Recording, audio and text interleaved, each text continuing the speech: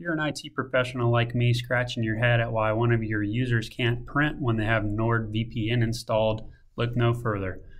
If you open the Nord VPN preferences, then go click the gear icon to open the settings up. Click the Advanced tab on the left.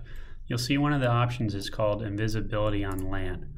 And this is disabled by default, but some users will find this and turn it on because they don't want others on their network to be able to access their things.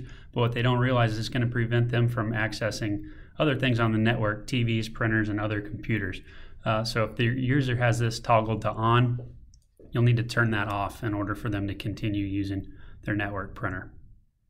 This had me stumped for a bit, but I found it, and I hope this helps you out. Thanks.